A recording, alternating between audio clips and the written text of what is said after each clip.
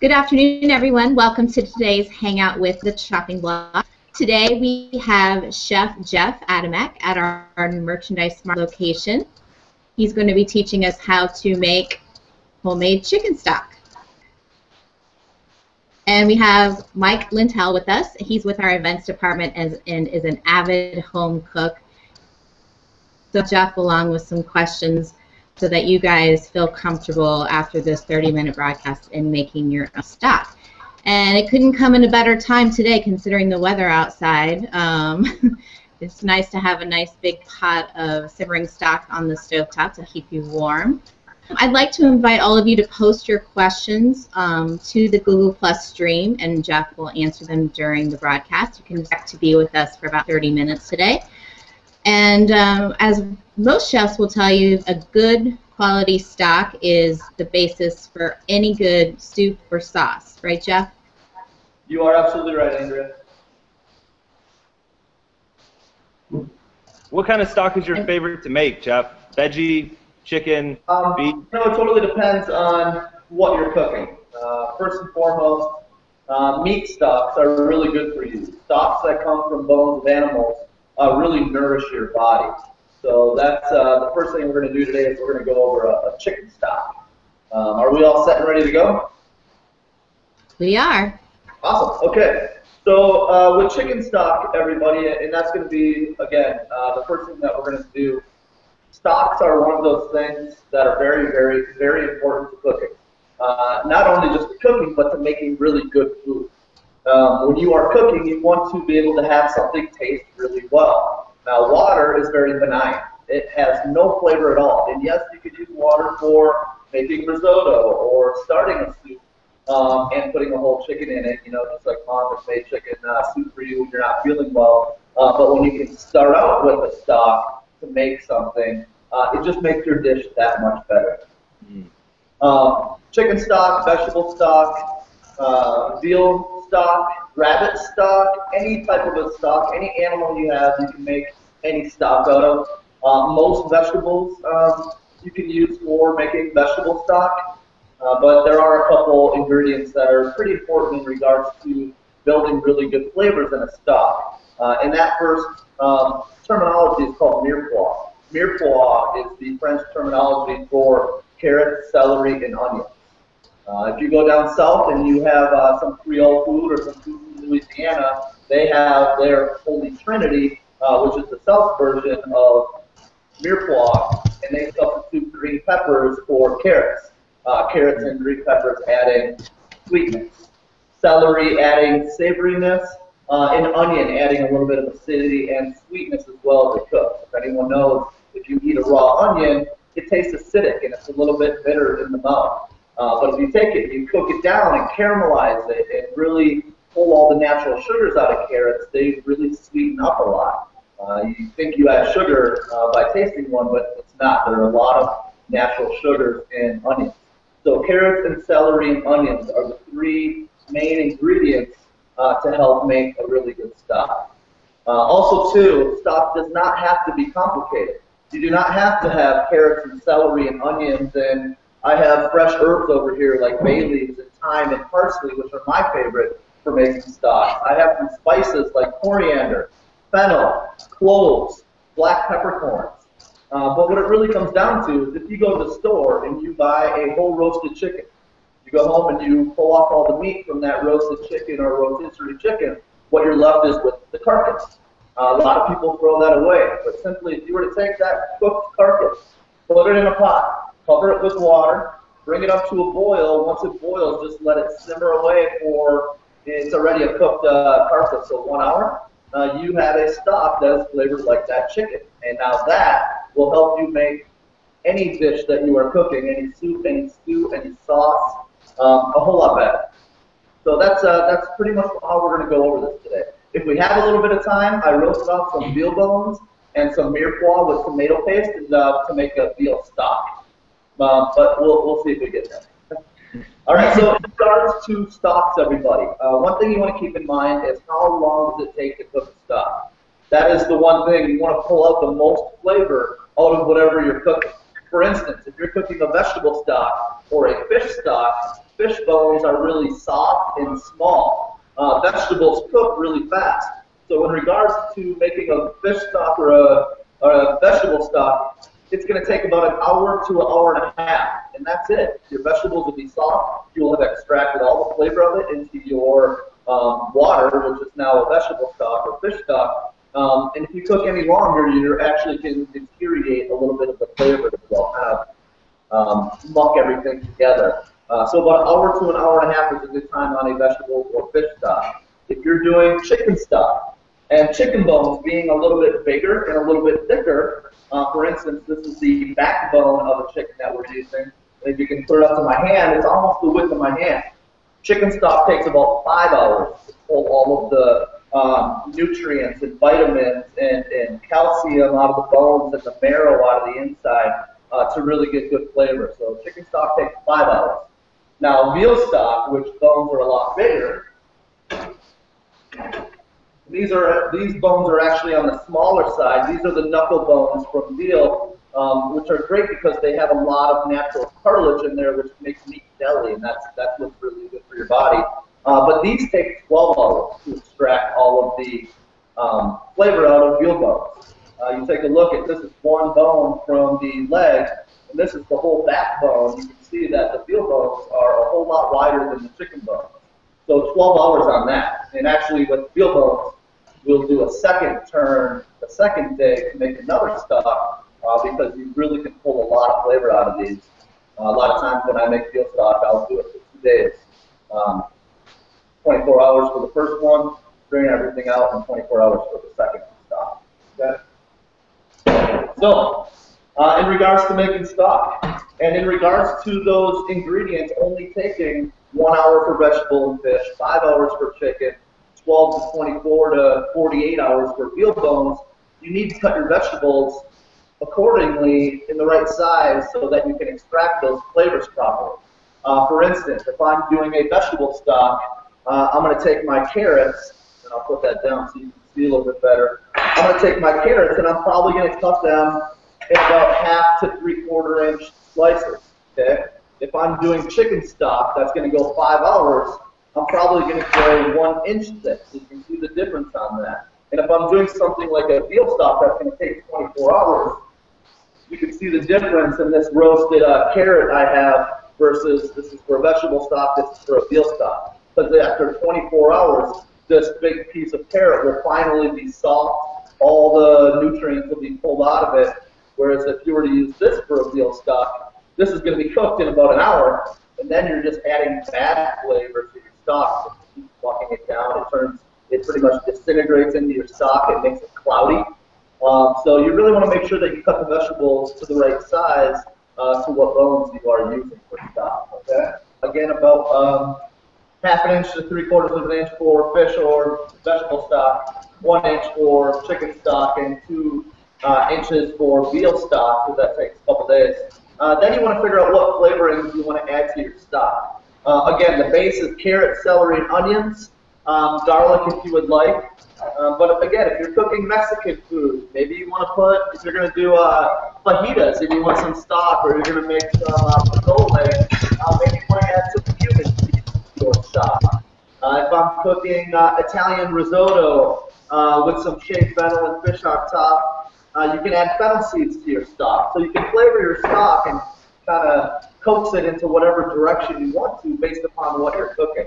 But the first thing you want to do when you're making a stock is you want to take your bones, rinse them off. You want to make sure you have any excess blood running out of them that's all nice and clear.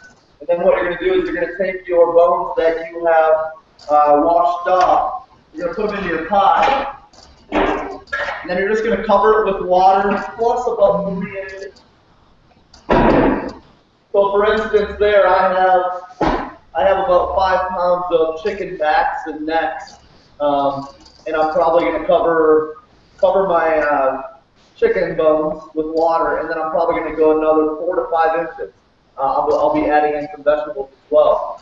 Once you get your cold water, you don't want to start with hot water. Start with hot water, you start to pull some of the fat, some of the meat proteins out of the chicken bones too soon. So you want to start with cold water, Slowly let it come up to a boil. Once it comes up to a boil, you'll start to see on top some scum. You'll start to see some foam. You don't want that in your stock. First off, it'll make it cloudy and kind of give it a bitter taste. So what you want to do is once your chicken bones in your water comes up to a boil, drop it down to a simmer. You just want the kind of a whoop, whoop, little bubbles going. You don't want it to be rapidly boiling. If your stock is rapidly boiling in your chicken bones, what will happen is all of the fats that are being extracted, all of the meat proteins just keep circulating in your stock. And that's what causes it to be cloudy. And if you ever had a good chicken noodle soup, you notice you have a clear broth. So in order to get that clear broth, after it comes up to a boil, you drop it down to that low simmer so it's just slowly bubbling throughout the process. Once your water has come to a boil and you have skimmed it, then you can go ahead and add your vegetables. And again, I'm going to start off with my carrots, celery, and onions. I'm going to cut these about a ½ inch thick. Bring that up to a boil. After you add your vegetables, everybody, that's when you can really start your timer and let it go. So again, we're going to go for about 5 hours with our chicken stock. There's really not a lot I can show you in regards to that because again, it takes 5 hours. We're doing 30 minutes. We're doing a 30-minute demo here. So I'm just going to set my vegetables aside. You know, and then also too, in regards to when you're adding your vegetables, okay? So you added your vegetables, your stock has been going. I usually won't let my stock go about halfway through the process before I add fresh herbs.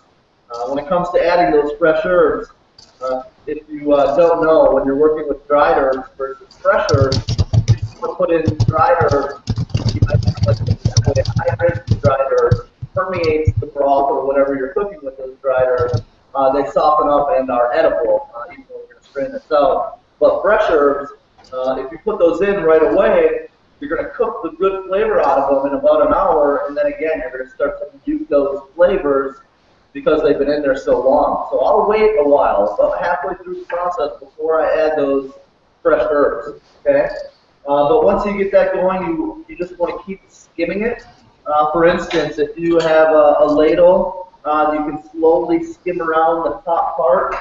And I wanted to, I got it stopped going already, just to kind of show you this. And I know you can't really see that. We got a little bit of spillage action there, but what you're going to see on the top of your stock is you're going to start to see beads of fat, or what I like to call the eyes of the stock.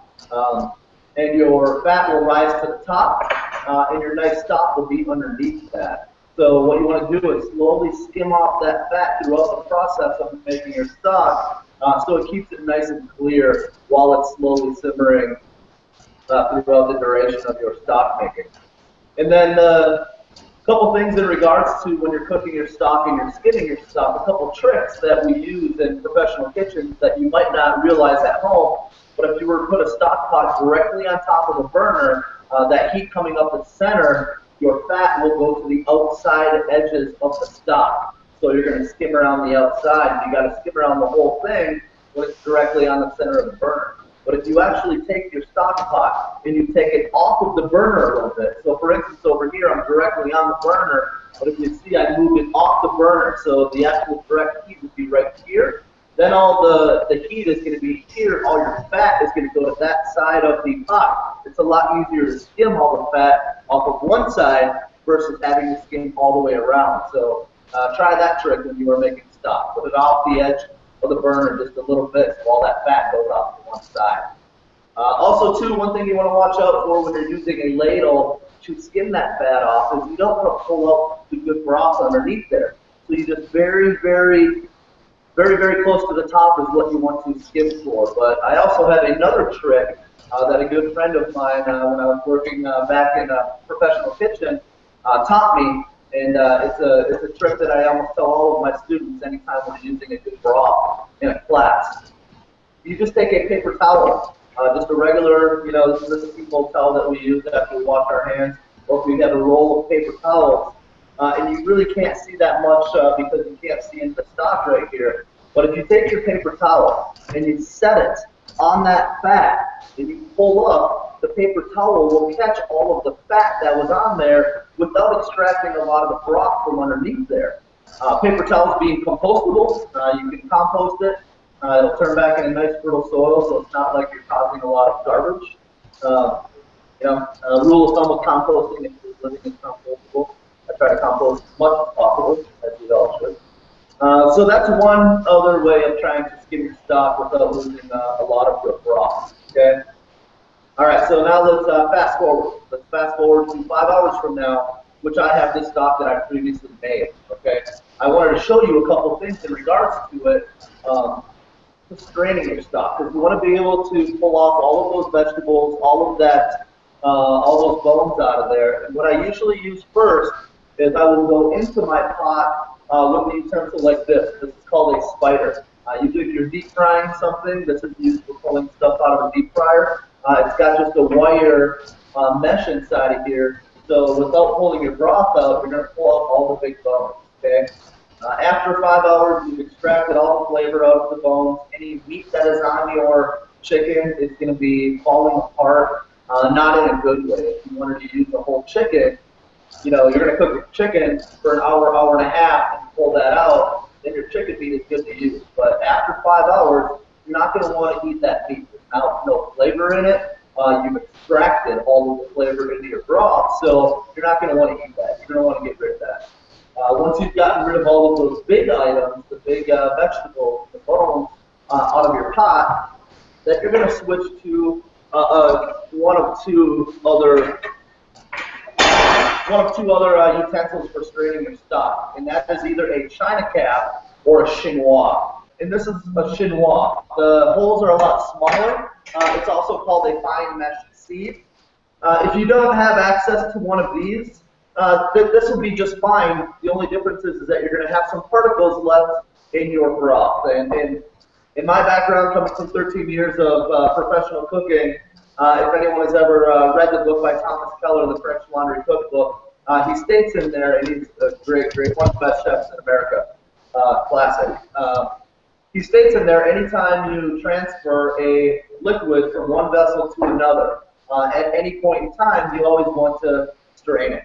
If anything falls in there, or you might have some coagulation of fats on top, or anything, it's always nice to strain a stock. You ever go to a restaurant and you want really good food, you want it to look good. So same thing at home. You want to apply that practice. And Northwestern Cutlery here in Chicago can sell you these. They're about $40, $45. But what I wanted to show you is I have some clear vessels, and I want to show you the difference when you strain a stock. For instance, here is the stock that I previously strained. Okay, and you can really see in here, it looks good, but there is definitely, you can see some stuff, especially in that top left corner, some stuff's floating around in there. Okay, and that's a nice looking broth already. And one thing also too to keep in mind is that you don't want to take off all the fat. It's nice to have those beads of little beads of fat on top, and that's flavor as well. Okay, but when you're straining this, you just want to take this and very carefully, no matter what vessel you're putting it into. This might be a little bit dangerous to put this into this glass container here, but you just want to be careful, and you want to just nicely let it go through there. Sometimes too, people take ladles, and whatever's left in the strainer, they'll push it through. But if you push it through, you're actually going to be pushing cooked vegetables or anything that is actually in there through those little holes into your stock. Don't do that. That's going to make your stock cloudy again, because yes, you will have those fine little particles again. So just let the liquid slowly go through that stock. What you're going to have to do then, if you have some stuff that is left in here, just go over to the garbage and just tap it upside down, maybe rinse it out so that you can go through the next batch. Once you get your stock strained out, and that's just a little bit. There's a lot more in here, but once you get that stock strained out, you want to cool it down. What I like to do is I like to cool it down as fast as possible. The longer you set it out at room temperature, it slowly deteriorates, and the sooner you cool it down, you're going to lock in those good flavors. So I like to put it in an ice bath. For instance, what I'll do is I'll take a large bowl or else a bigger pot, and I'll take my strained stock and I'll set it directly in that ice bath, maybe put a little bit of water with my ice, and that glass on ice or even metal on ice will cool this down really fast. If you're putting your stock into a plastic container, plastic is not as good of a conductor as glass or metal. It's going to take longer to cool down, but you will cool it down nice and fast. And then once you cool it down, then we come to storage.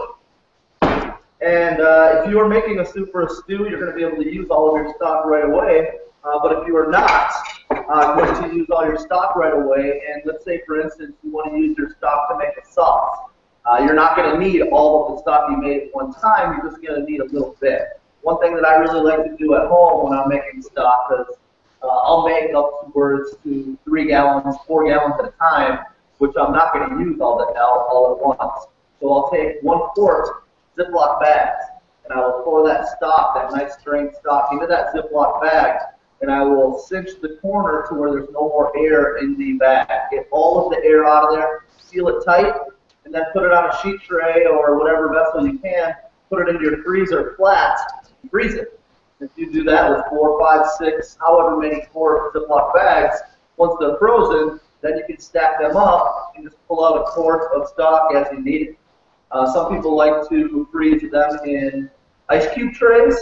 In ice cube trays, it's a lot smaller of a vessel, but if you only need a little bit, well, that's fine as well. Once your ice cube tray is frozen with the stock, you can crack it open, put those in a Ziploc bag, and then just throw that in the freezer and then pull out those cubes anytime you want. But again, when you're making, when you're cooking and you have access or time, stock is one of those things that will really, really take your cooking to the next level. I highly recommend you to try it at home. Again, even if it's just putting water over a roasted chicken carcass, or if you do go through the fine processes of cooking your stock halfway, adding in fresh herbs and spices, and your stock can be simple and your stock can be complex. It's completely up to your time and availability to your schedule of work. Great. Thanks so much, Jeff. That was full of great tips. I know Tom, who was watching with us, said he was going to try the paper towel trick, and I, for one, had never heard moving the stock pot off to the side of the burner, so I'm going to try that one. So, good. Everybody who's stuck with us through our technical issues, again, we are with the Chopping Block, Chicago's largest recreational cooking school. We offer cooking classes, private events, as well as retail at our 2 locations in Chicago. If you're not in Chicago, you can connect with us here on Google+. We're also on Facebook, Twitter, Pinterest, and LinkedIn. And we do these Hangouts once a month, so if you have ideas of techniques that you would like our chefs to demonstrate for you, just post it to any of those venues. We will check it out. So then, thank you so much for joining us. You can always reach us at thechoppingblock.net. And until next time, I'm Andrea Miller, and for Chef Jeff, thanks for joining us. Good.